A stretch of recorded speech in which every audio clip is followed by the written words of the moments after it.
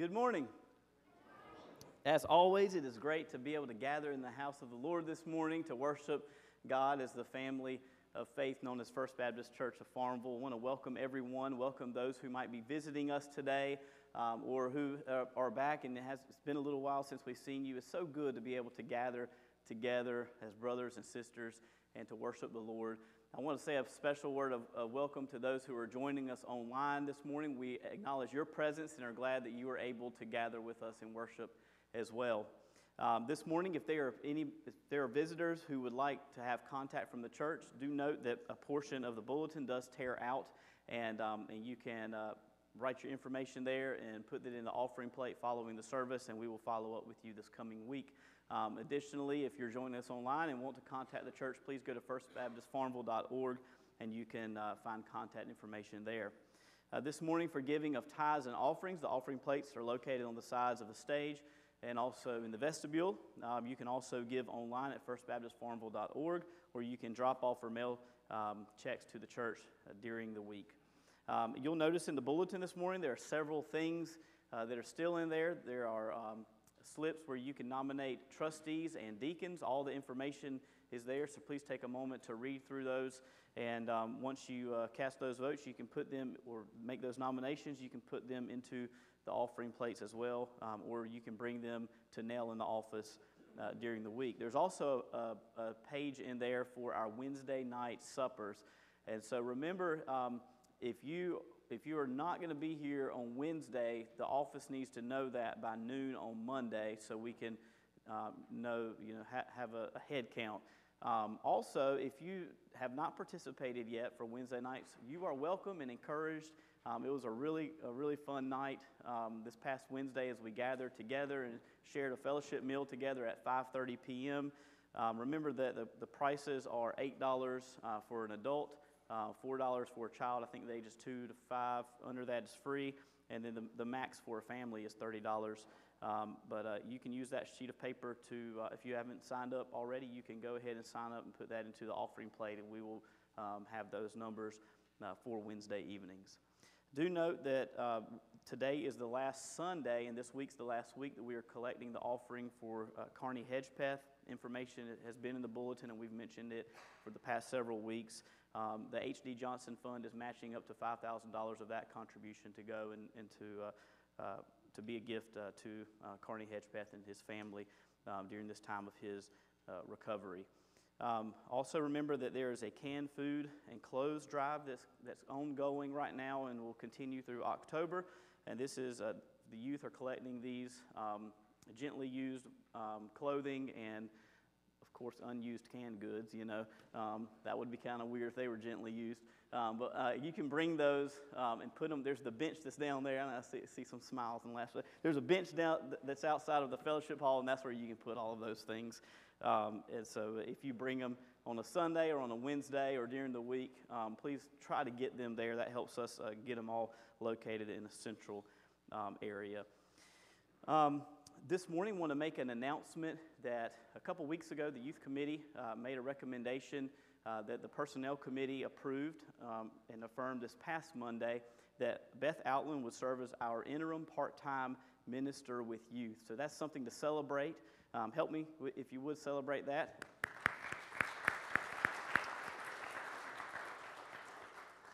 Since last November, our youth committee has stepped up a whole lot in the leadership, and especially Beth in taking the charge and making sure that our youth ministry continues and has been thriving. And so it was a pretty natural evolving of her duties there, and we're thankful that God has called her into this position. A couple things to note, just to make sure we're clear on that. It is in a part-time. She's in a part-time capacity in this, and we are continuing to do the search for the person who will be the permanent in that position. So do know those two things. But I'm thankful for Beth and the leadership she's given to our youth ministry over the past many months, and excited for the new ways you'll be continuing to lead. One more thing I need some help with this morning. Today is one of our staff members' birthdays. Today is Jonathan Sitton's birthday, and so we can't ask him to play Happy Birthday to himself. So we're all going to have to sing real good, all right? Everybody on key and loud. Happy birthday to you. Happy birthday to you. Happy birthday, dear Jonathan. Happy birthday to you. And many more. At this time, I invite you to join your hearts in prayer with me as we seek the Father together.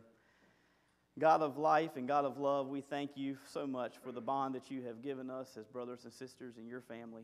We thank you for the Holy Spirit that binds us together and leads us in the paths that we each take as individuals, but also corporately. We thank you for the ways that we find you working in our midst, the way that your good news, your gospel, your saving grace continues to thrive in us and move through us into our community. Lord, we pray that today as we worship you, as we lay burdens before you, as we seek you, that we would find you in a very special way, that you would continue to energize us, to motivate us by your great love. In Jesus' holy name we pray. Amen. Amen.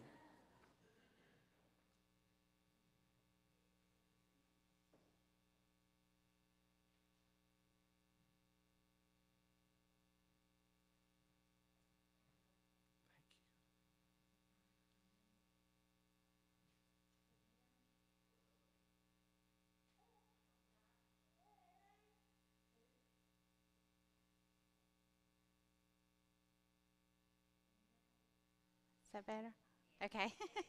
Good morning. Good morning. I was making sure I've never done this before. This is high tech. Okay, so I'm going to be reading from Psalms 113. Praise the Lord. Praise the Lord, you his servants. Praise the name of the Lord.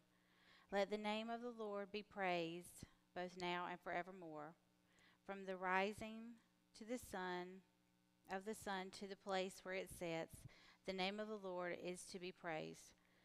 The Lord is exalted over all nations, his glory above the heavens.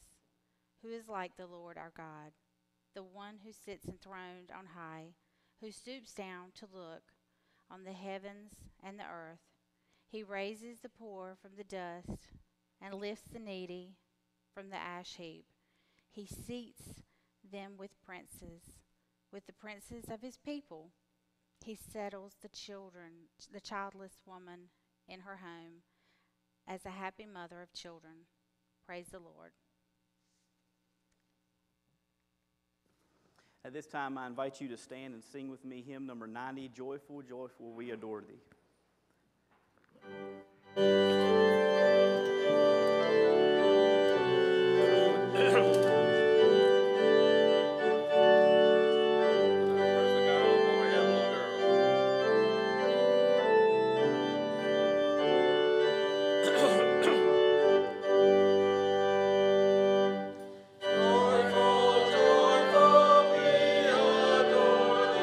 God of glory, Lord of love, our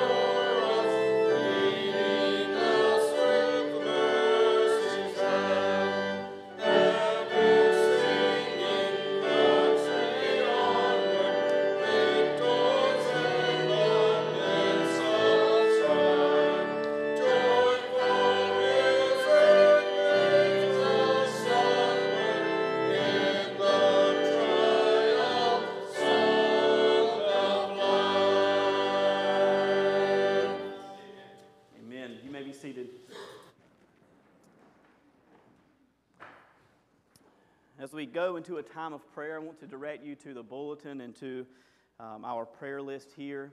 You see many different names and families represented, and there are many that we also carry in our hearts. And as we've been doing for the past couple of months when it comes to the morning prayer, I want to invite you to take a few moments to pray. And this morning I want to call a little bit of an audible before we do that. So Jonathan, even though it's your birthday, I'm sorry. I know you don't love these things, but could you play Joyful, Joyful, We Adore Thee again, but pull the throttle back on it, okay? So we don't want to go full throttle, but that's such a beautiful song. Amen? Amen. Full of truth, full of God's love and His provision for us. And so as we spend a few moments in praying for the people individually and for those we might carry in our hearts and minds, and if there are people you want to be added to the prayer list, please see me afterwards and we'll make sure they're added. Let's do so, though. Let's pray and let's seek the Father joyfully. We can go to the Lord. So let us pray.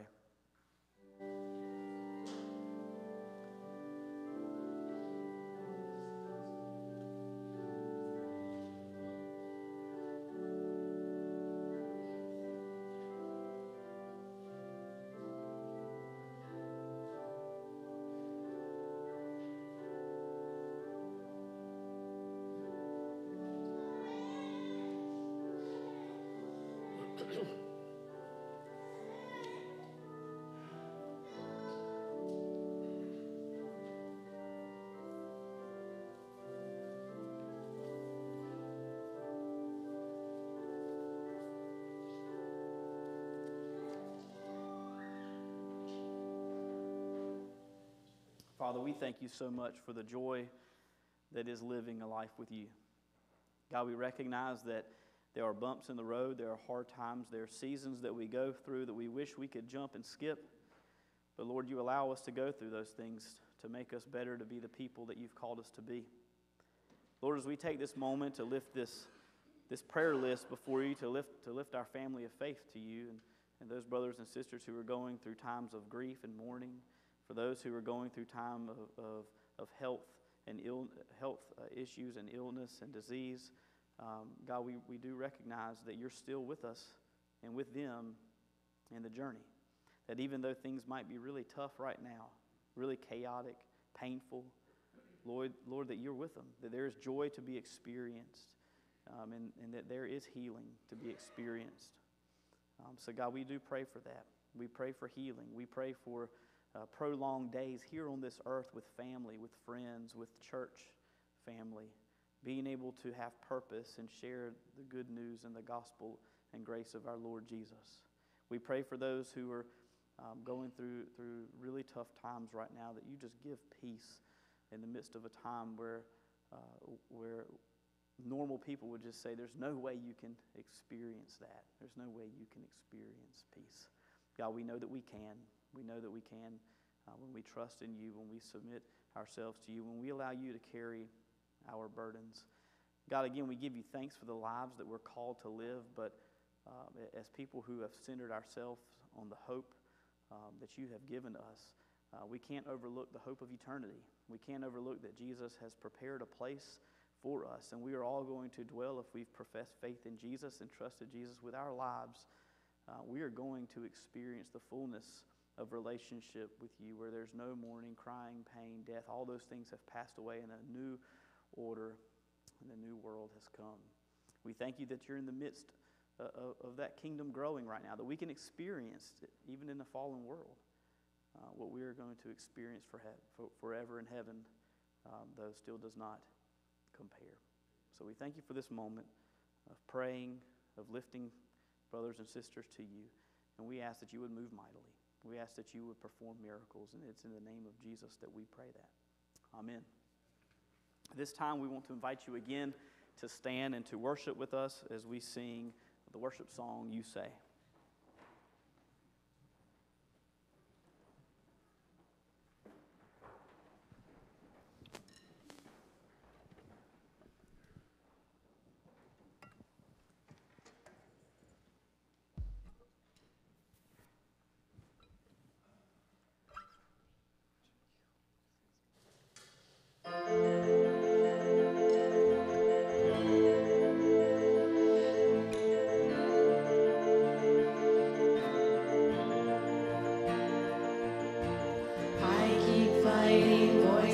in my mind that say I'm not enough.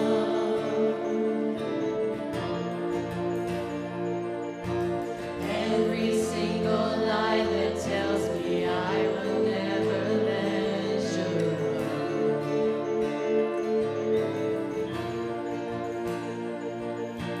Am I more than just the sum of every high and every low?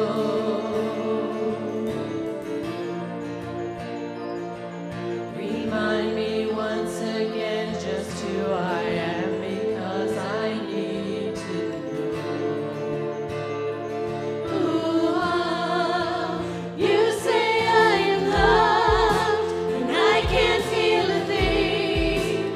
You say I am strong, when I think I am weak. You say I am held, when I am falling short, when I don't belong. Oh, you say I am yours, and I believe. Oh, I believe what you say of me. I believe. The only thing that matters now is everything you think of me.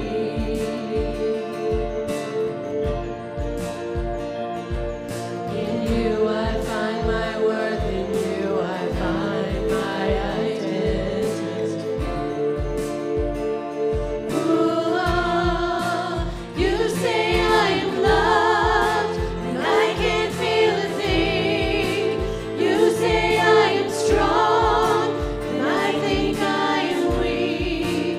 You say I am held, and I am falling short, when I don't belong. Oh, you say I am yours, and I believe. Oh, I believe what you say of me. I believe.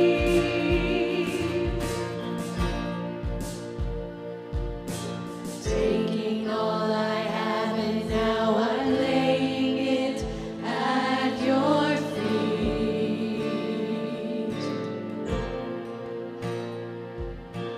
You have every failure, God. You have every victory. Ooh, you say I am loved, and I can't feel a thing.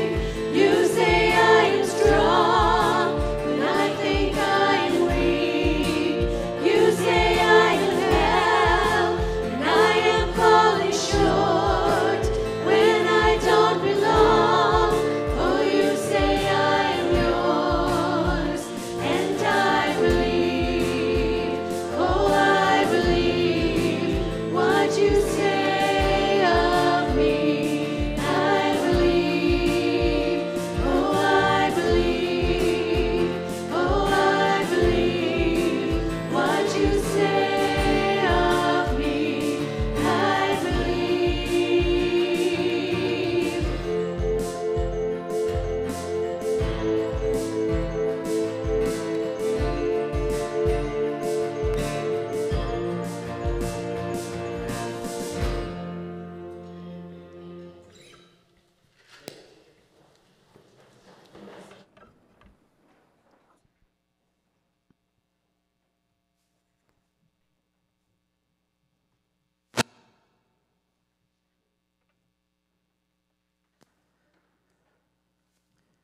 This morning, Holly is dealing with the after effects of a cold that has affected her voice. And so I'm going to be doing the reading for her.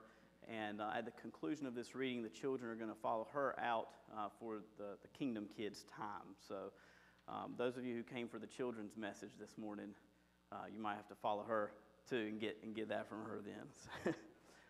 Our Old Testament reading comes from Micah chapter 6, verse 8. He has shown you, O mortal, what is good. And what does the Lord require of you? To act justly, and to love mercy, and to walk humbly with your God. This is the word of God for the people of God. Thanks be to God.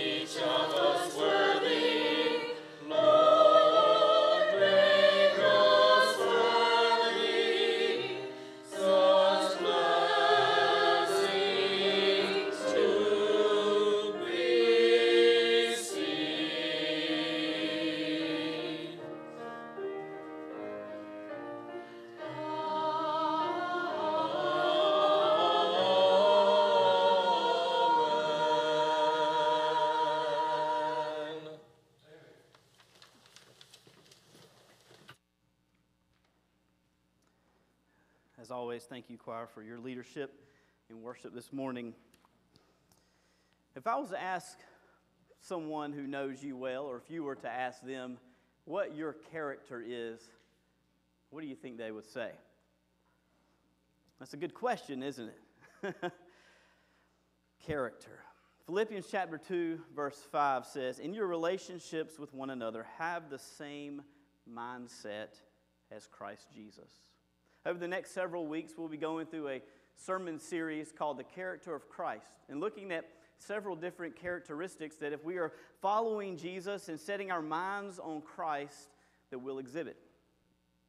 You see, what we believe, what we hold in our mind, affects the way we behave, doesn't it? If we believe that snakes and spiders are bad, when we see those things, we won't act normal, will we? If we believe we are terrible at a certain thing, the chances are we're probably going to not be good at it. However, if we have a positive outlook and we work hard on different things, we're probably going to find success. What we put in our mind affects the way we behave. Romans chapter 12, verse 2 says, "Do not be conformed to the pattern of this world, but be transformed by the renewing of your mind.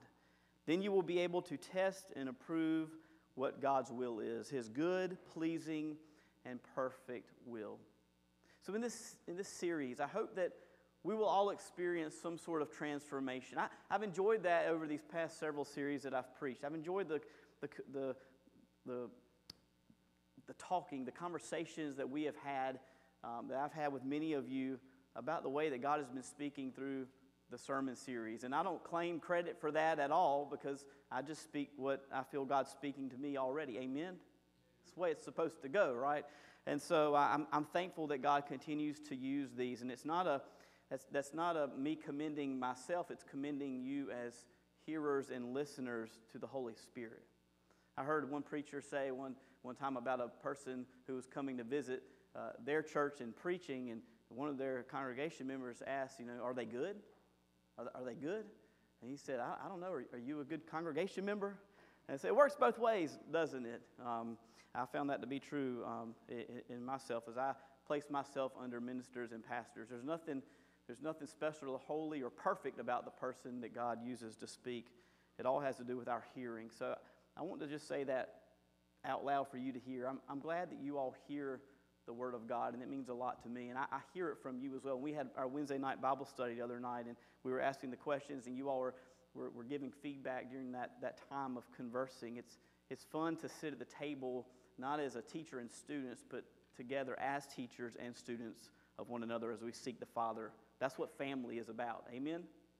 Okay, so that's, as I come to you this morning and as I bring this word that I hope touches you, I pray that you know I've allowed it to touch and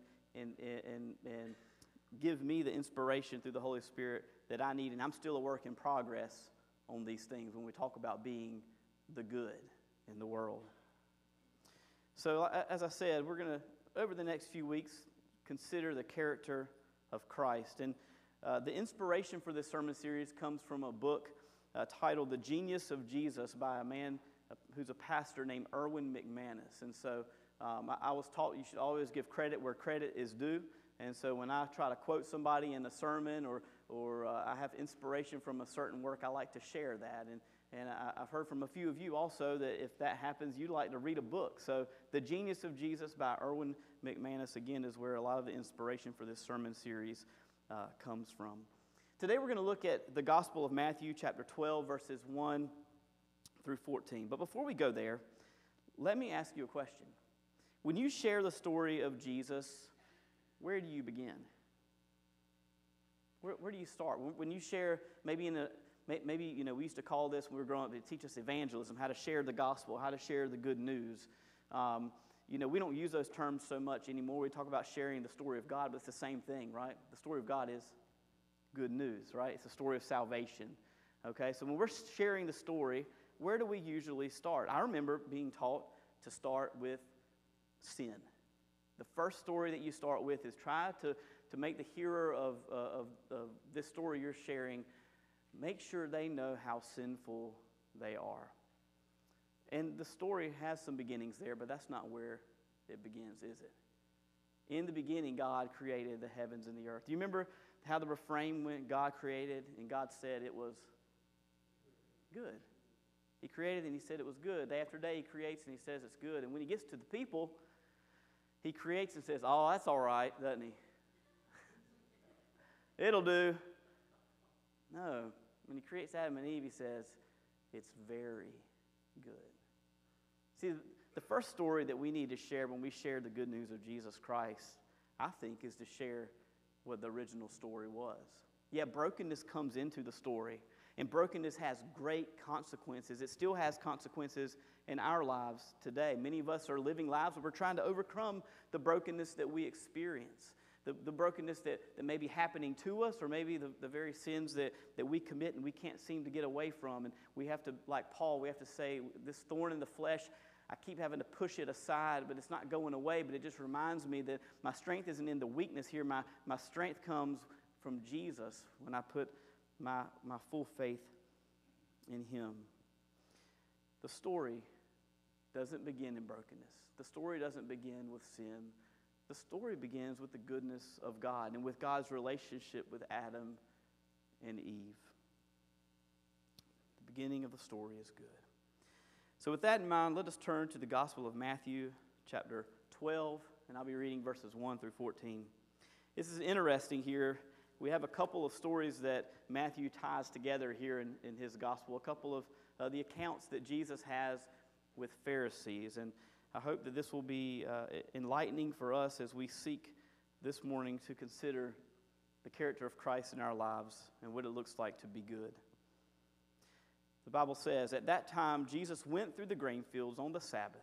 His disciples were hungry and began to pick some heads of grain and eat them. When the Pharisees saw this, they said to him, "Look, your disciples are doing what is unlawful on the Sabbath." He answered, "Haven't you read what David did when he and his companions were hungry? He entered the house of God, and he and his companions ate the consecrated bread, which was not lawful for them to do, but only for the priests. Or haven't you read in the law that the priests on Sabbath duty in the temple desecrate the Sabbath and yet are innocent? I tell you that something greater than the temple is here. If you had known what these words mean, 'I desire mercy, not sacrifice,' you would have condemned the innocent. You would not have condemned the innocent. For the Son of Man is Lord on the Sabbath." Going on from that place, he went into their synagogue, and a man with a shriveled hand was there. Looking for a reason to bring charges against Jesus, they asked him, "Is it lawful to heal on the Sabbath?" He said to them, "If any of you has a sheep and it falls into a pit on the Sabbath, will you not take hold of it and lift it out? How much more valuable is a person than a sheep? Therefore it is lawful to do good on the Sabbath." Then he said to the man, "Stretch out your hand." So he stretched it out, and it was completely restored, just as sound as the other. But the Pharisees went out and plotted how they might kill Jesus. As we consider what it's like to live the character of Christ, to live the good, I think a thing that we need to acknowledge, a truth, is that the dilemma that we are most often faced with is not right versus wrong, but right versus good. Like, let me ask you, how many of you woke up this morning and you said, "Okay, I have some decisions to make today. I'm either going to murder someone or I'm not"? Anybody? Probably not, right? How about anybody wake up this morning and they're like, "Okay, my neighbor just got a new car. Am I going to steal it today or go to church? Am I going to commit adultery today or am I not? Am I going to cheat on something today or am I going to have honest values?" Most of us don't just have to deal with that all the time. Most of the time, actually, we are overcome with decisions of right versus right, aren't we?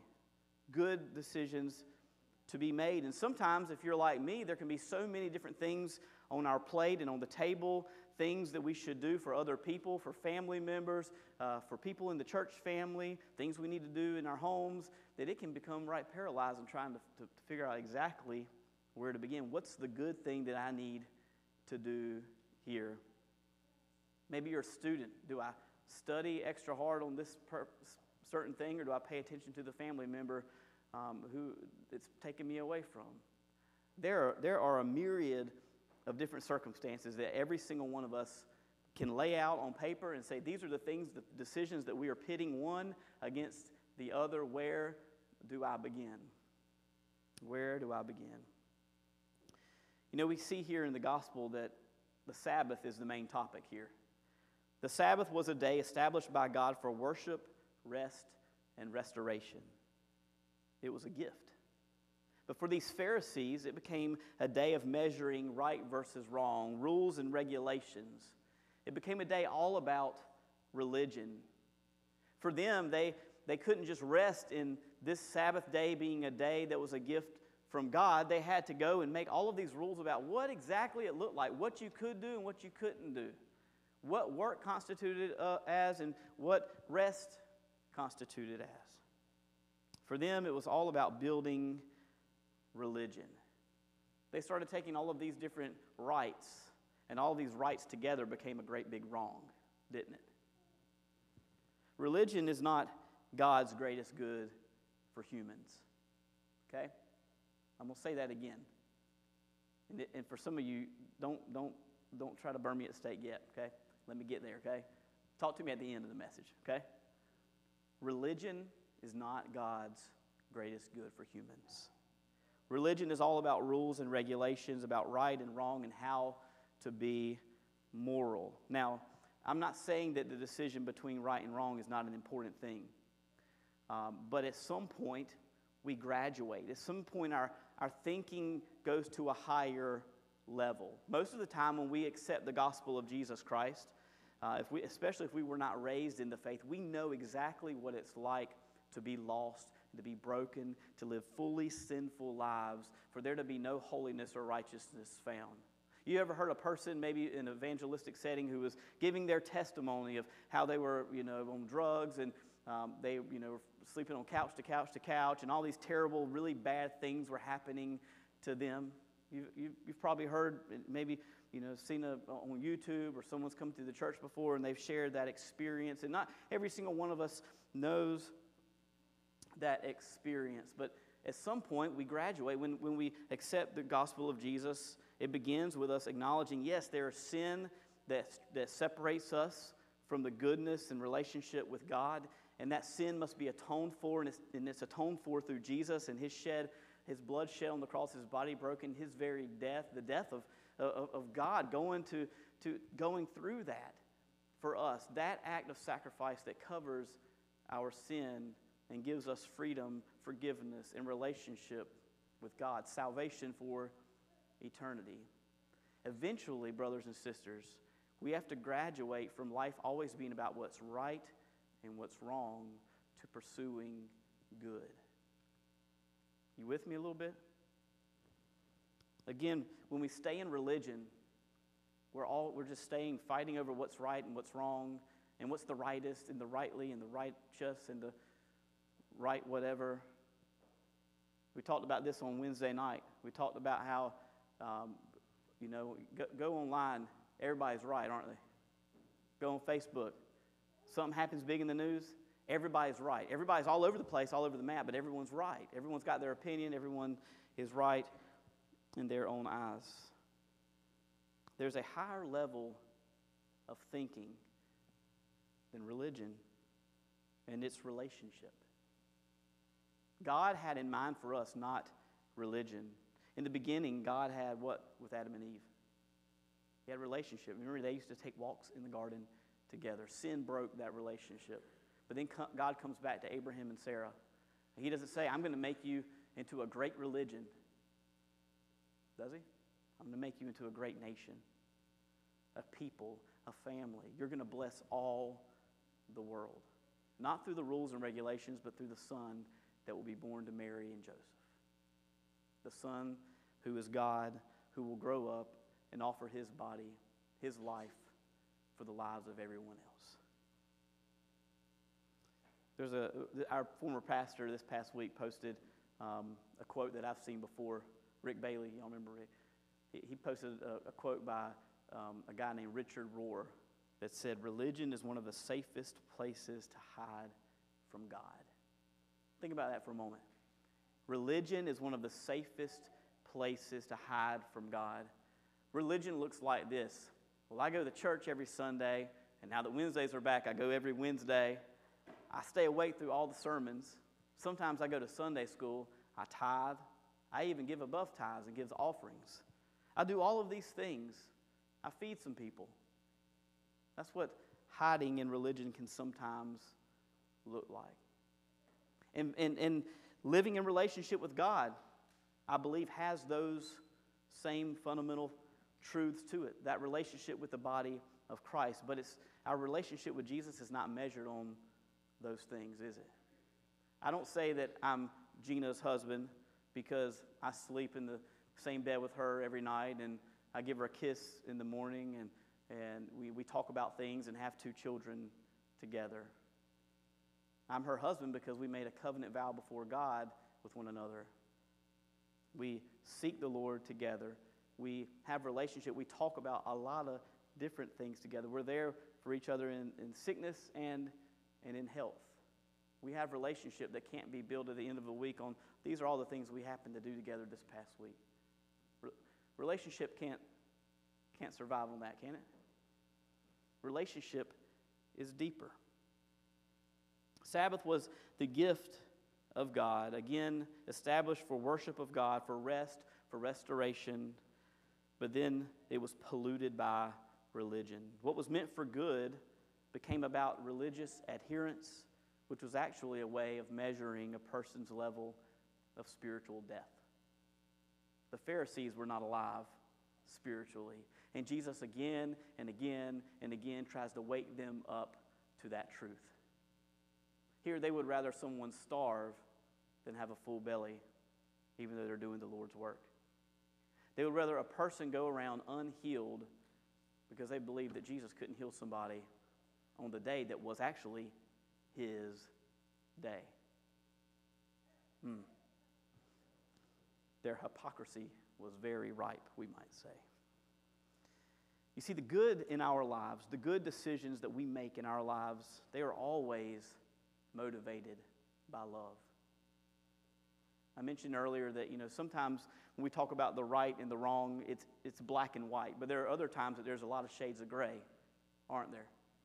There's a lot of times that we don't know exactly what the right thing to do in these situations is. I can tell you something that was absolutely black and white. The right thing to God, the right thing for God to have done to us in our sin is to condemn us, to punish us, and to abandon us. For all have sinned and fall short of the glory of God. I don't know when exactly, at what time we begin sinning, but I'm pretty sure it's early, isn't it? Ever had a child spend some time around children? Let them get just a little bit hungry, and the demons start flying out, don't they? We're all broken. We're all broken people. We're all sinful, and the right thing for God to do, again, is to condemn us, to punish us, and to abandon us. But thank God he didn't do the right thing. Amen? God did the good thing.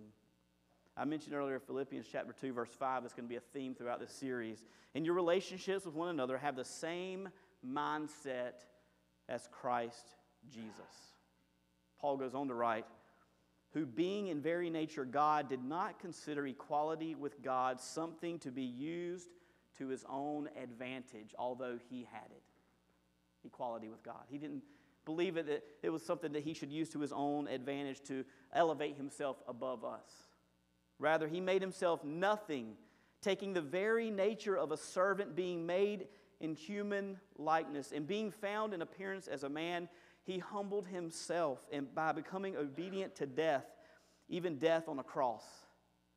Think about Jesus in the Garden of Gethsemane when he's praying to God and asking God, his Father, can you take this cup from me? He could have very easily said, God, it's the right thing to do. They're so evil. They can't get it. Have you seen Peter? He just can't get it. He's consistently inconsistent. Everything I tell him is just going in one ear and going out the other one. He's about to reject me. A little girl's going to come up and say, he was with Jesus, and Peter's going to say, no. The right thing, God, the right thing, Father, is to not heap this sin upon me and allow me to carry the torture that I'm about to experience. Jesus, though, he chose the good. He chose the good path by becoming obedient to death, even death on the cross. Verse 9 says, therefore God exalted him to the highest place and gave him the name that is above every name, that at the name of Jesus every knee should bow in heaven and on earth and under the earth, and every tongue acknowledge that Jesus Christ is Lord, to the glory of God the Father. I hear in conversations with religious people a lot, we need to stand up and do the right things. The right this, the right that, the right fill in the blank. Everybody wants to be on the right, on the right, on the right. If religion was writing our story, the story of God and his movement among people, it would have said, and God created and it was right. God created and it was right. God created and it was right. But God said it wasn't right. He said it was good. His greatest ideal for us isn't just to rest and land in right, but it's to fly above into the good. And he models it by giving his very Son for us. John 3:16 says that for God so loved the earth, loved the world, that he gave his one and only Son, that whoever should believe in him would not perish, but have eternal life. Being good, though, doesn't give us salvation, does it? I've stood in a position similar to this for the celebration of the life of loved ones of people. And it's a hard thing for me when I stand there and I've talked to a family and they kept saying, this person was good, this person was good, this person was good, this person was good, but I don't see God anywhere on them. Some of you have been wondering, talking about all this good, are you going to say, Graham, that you live a good life and you get God? I think we intuitively know that we're bad. Like I think when we're sharing the gospel, I think evangelism is needed more now than it's ever been. Sharing the story of Jesus. When we share that, we don't need to convince people that they're bad, that they're sinful, that they're broken. We need to convince people that they have the potential of actually being good for God. That God actually desires for His goodness to flow through them into other people. But it won't happen until we surrender ourselves to Jesus. Until we trust our lives to the only one who's capable of truly transforming us into the good. And that's Christ. That's Jesus. So this morning, as we're concluding this time of worship, but we're beginning this series. If I was to go through, I told y'all about the inspiration for this series and the book it came from. The good was somewhere near the end of that book, but I felt it needed to be the first thing that we hear. That you, brothers and sisters, I don't know where you're at in your journey. I know some of us are further along than others, and some of us are just beginning. But we all need to be reminded that we are capable of great good in our lives. That we need not be bogged down with trying to always discern what's right. Because sometimes doing the good is exactly what's right. But we can pursue only doing the right and end up throwing the good away. I want to encourage you this morning to consider your own lives. Consider the thing that's just before you, that's right before you, the decision that's to make, and just ask God to give you wisdom to make a good decision. You might have 5 rights there, and you don't know which one to do, and abandoning them all ends up being bad. Choose to make the decision. Choose to make the step. Make sure it's motivated by the love of Jesus. Look at what you're good at. The things that you're naturally like. God has given you a gift for this thing, a passion for this thing. It's very often that's the very thing that God wants to use for you. Sometimes it's the very thing that you run from, because when you think about how God might use that in your life, it scares you.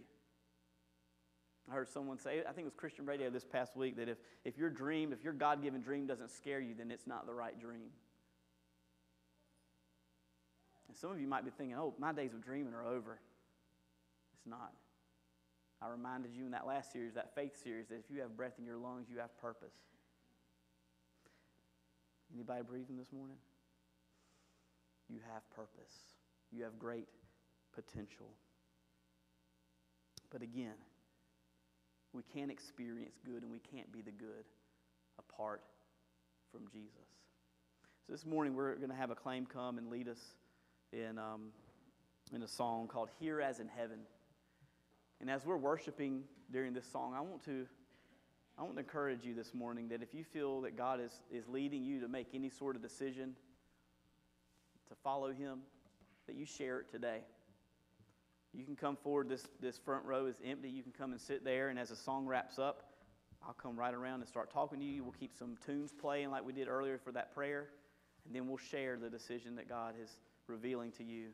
Maybe you're coming this morning and you've decided, you know what, this is where I want to put roots down. I want this to be my family of faith. We do so in that by sealing a covenant with one another. We share in a covenant. We make promises to one another in relationship with one another. Or maybe you just want to come into this space this morning and just sit and just pray. Maybe you're just getting out of your seat, a sign of getting up out of your comfort zone to pursue God. And in whichever way God is leading you this morning, I want to give you encouragement to make that courageous step. So as we prepare for this time of worship, please stand. I'm going to pray as you're doing so. God, we thank you so much for the good that you've called us to do. Lord, we thank you that Jesus, out of great love for us, did the best thing that that we could ever experience and receive, and that was the gift of grace that was given through the laying down of his life.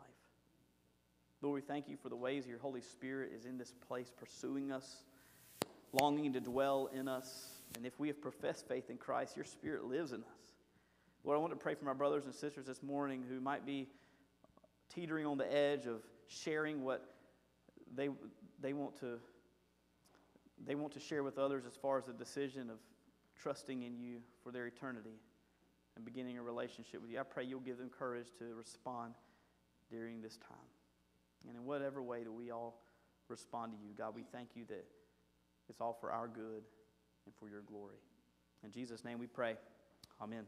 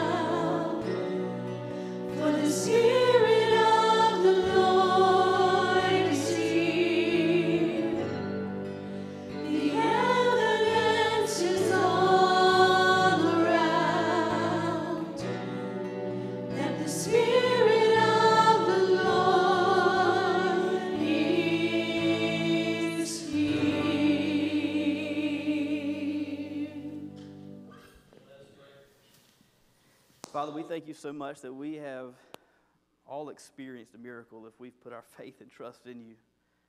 Lord, that the right thing for us was not relationship, but it was separation.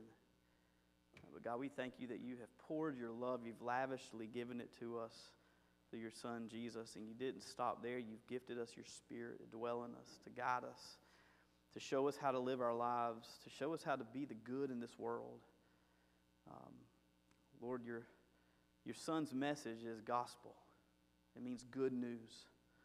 And if we are living out this good news, we are sharing it, that we are the good news. So Lord, I pray for us as we leave this place, as we have work to do, as we have so many places that we will be this coming week, that in all of the different circumstances we find ourselves, that we will ask your Spirit to show us how we can be your good before people, how we can share your gospel, your good news, and that you might give us the chance to share in someone beginning a relationship with you. So we give you thanks, Lord. We thank you for all the things that you have prepared for us in advance. In the name of Jesus we pray. Amen. And may you go in peace. Amen.